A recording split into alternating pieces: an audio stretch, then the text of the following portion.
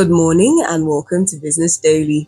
In the news today, the Central Bank of Nigeria (CBN) recorded its highest dollar sales in a single month in 2024, intervening in the foreign exchange market to boost supply. Meanwhile, Nigeria's oil sector is a shadow of its bustling self as foreign direct investment (FDI) plummets from billions of dollars to mere trickles in millions. Finally, nationwide strike by organized labor will kick off today after meeting ends in deadlock.